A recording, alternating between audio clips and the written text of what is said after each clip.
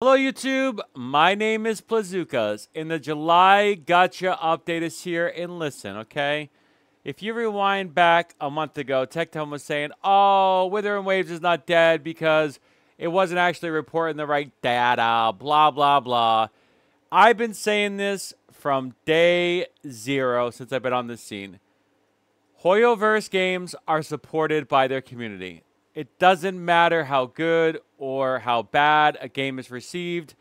They make money. The culture of Hoyoverse people is to spend money, is to support the game. Whether you agree with that, whether I agree with that, it doesn't matter. Okay? And it's why games like Wuthering Waves will die. No matter how much people want to prop it up, no matter how much people say, oh, the data wasn't reported. Well, we've had the best banners on Wuthering Waves for the last month and then the month prior, whatever, however you're going to report that data. And they're going to be like, well, what doesn't take into effect all this other stuff? Go fuck yourself, okay? Let's be very clear. All right, I wanted to make this PG because it's Gacha Revenue. It shouldn't have to be vulgar. But at the same time, you know, I'm gonna swear one time, okay? Because it deserves that. For all the naysayers, for all the people that are trying to literally copium their way out of a failed game, as in Wuthering Waves. Wuthering Waves will slowly bleed itself out because the free-to-play content creator community, even though, and I will say this in this video, Tectone recently spent money on his Wuthering Waves account, so it's no longer free-to-play to get the latest character, okay? So maybe the culture will change. Or maybe it was directed by Kuro Games for him to spend money so that it could change the shift or the tide. Maybe he was given some money to do that. Who knows? I don't know all the secrets behind gacha and content creators, okay? I wouldn't put it past somebody like Tectone to get money from Kuro Games, though, to do that kind of stuff. But here we go. Zenless Zone fucking Zero, okay? Do you remember last month was like Wuthering Waves launch was like what? What was it? Not even nearly this. $100 fucking million on one platform, by the way. And yes, obviously, you know, we have Wuthering Waves going to other platforms as well, and they could be successful. That game could be even more successful on PlayStation. Wuthering Waves could be more successful on PlayStation than anywhere else. I will say that because of its skill base, because of this combat, I think it has a really good chance of actually getting some momentum on PlayStation. Okay, I will say that as a caveat to Wuthering Waves' failure or decline. But 100 million, or so to speak, for Zenless Zone Zero, a game that wasn't even received well. A game that has a lot of freaking criticism. A game that only had one banner, which wasn't even that great in my opinion. Okay? $100 million right off the gate. That's pretty impressive. For a game that wasn't even received. Wuthering Waves was hyped to the freaking moon. All right, Love in Deep Space. Watch out for this game. This game is coming out of nowhere, man. This game is extremely popular, and it caters to all those people out there who are desperate and depressed, and there's a lot of them because they watch Tectone, they watch Asmongold, they watch Hassan, they watch all these content creators, and they fall in love with them, and they fall in love with Love in Deep Space as well. It is what it is. Okay, Naruto Mobile, I have no idea what this game is, but it continues to make it. Dragon Ball Z, Dokkan Battle, again, I must have had some kind of special deal going on there. Monster Strike, don't know what that is. Genshin Impact, okay. We're seeing the decline of Genshin. We're seeing the decline of Honkai. We're seeing the decline of, like, this is massive. Like, this is some very, very bad swings.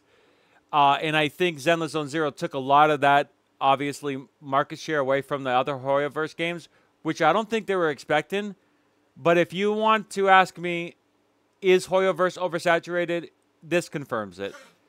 Zenless Zone Zero was probably something they should have left in the bag for a couple more years because I think this will hurt their entire ecosystem here. It just is now as a cookie cutter experience. Everybody has the same old stuff. That's why Zenless Zone Zero is not getting, you know, any kind of praise or accolades for whatever it is, even though it's basically a cookie-cutter experience.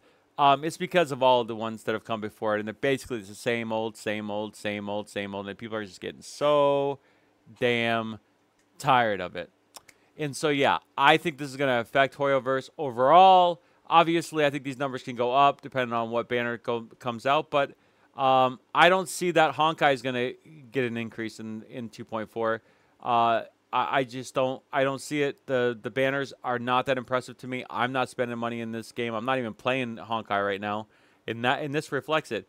Genshin, who knows what's going to happen with Genshin? Apparently, there's going to be a new character coming out, but with all the controversy, all the race swapping and all the culture stripping that they've done, in their new area, it's probably not going to go over well. We have Nikkei holding strong at 16 million. That game has been steady as a friggin' ship on calm water. Dragon Ball Legends again. Dragon Ball is very, very popular things. This is Wuthering Waves coming in at the tail end here, at the bottom here. Again, this is not good for Wuthering Waves either. I mean, there's no excuse for this. In like games like Genshin, games like Honkai, games like Zenless don't actually help Wuthering Waves because it's all the same shit, in my opinion. Let's see. Like, I don't know any of these. Fake Grand Order, 10 million. They must have had a really good collab. That's great. I'm here. I'm hoping that games that I like are going to actually rise above. Solo Level and Rise has continuously dipped, but it had a strong start, and it's not as big as a game like Wuthering Waves, and it doesn't need to be, but this is not a good sign for this game either. We'll see how they do it. We'll see how they correct course. I don't think they've had any collabs or anything like that, and it's kind of still early. Blue Archive apparently has something going on, and I don't know what it is, but it's gotten a lot of people that are content creators into it. Again, Fake Grand Order is right there, the top. Wait, wasn't it already up here before, or did I make a mistake? Okay, well, anyway. Yeah, right there. Fake Grand Order for global, and then Fake Grand Order for China. Doing pretty good. Epic 7 had a good month last month, and that's because of the strong units. So this indicates that if this game actually does release broken units, the community is there. 7 million for a game that's been in, for something like Epic 7 is pretty damn good. That shows that there's signs of life here. Summoner's War took a dip. There's no longer the 10th anniversary. Arc Knights continues to fall.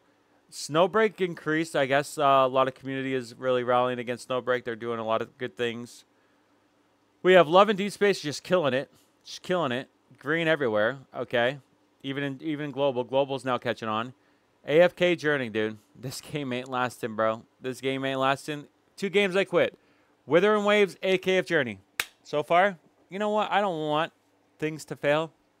But at the same time, when you're right, you're right. When you're right, you're right. All right? When you're right, you're right. I mean, I'm playing games that are failing. I'm playing Astro Knights of Edda. Okay? That game's failing. I'm still playing it, though.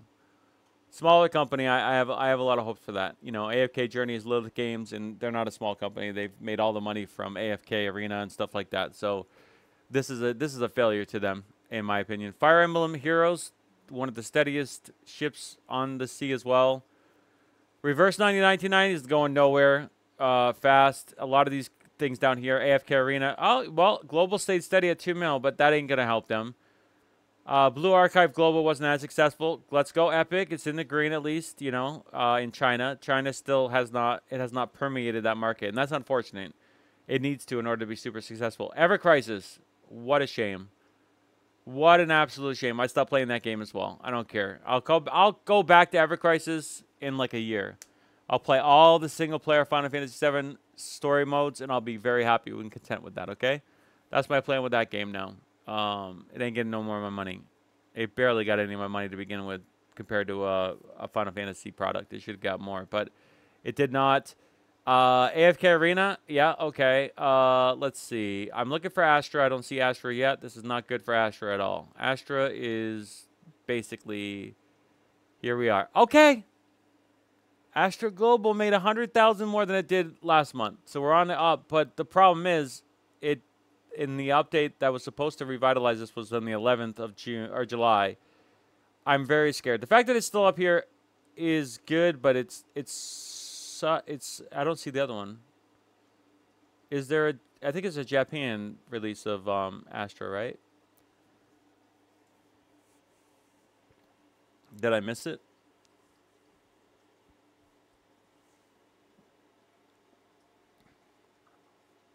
I might have missed it. Anyway, There was definitely 2 Astras, I'm pretty sure. But maybe not. I mean, it's a game that I want to do very well. That is not. So I'm not. It's not like I don't play games that are not successful or that I think might have EOS sooner rather than later. But I do hedge my bets, right? I'm enjoying Astra, and I think more people should play Astra. I think more people should see Astra, even though they've increased the monetizations. It's a little bit more pay to win. The PvE content in that game is actually there, and it's solid.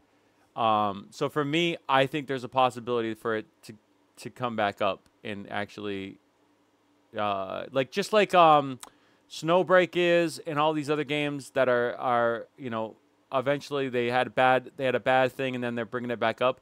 That's what I hope Astra has. I hope it has a long arc. So that's the update for July for your gacha games. And let me just tell you, they're not even reporting. Oh, that's right, previous months. Yeah. So I mean, we're dealing with a huge decline in Hoyoverse other products. I think there's an oversaturation now because of Zenless Zone Zero. It's just it oversaturated the Hoyoverse's universe. Love and Deep Space keeps on killing it. Whatever Naruto Mobile is good. And yeah, Wither and Waves, AFK Journey, yeah, they're basically dead. And I made a video about them 2 months ago, whatever it was, that I quit those games. And let me tell you, I feel vindicated. All right, so keep on listening to Tectone. Keep on listening to the shell that is Tectone. And I guarantee you're going to be steered in the wrong direction. My name is Suzuki. If you'd like to comment, like, subscribe. I'll see you in the next video. Thanks for watching. Bye for now.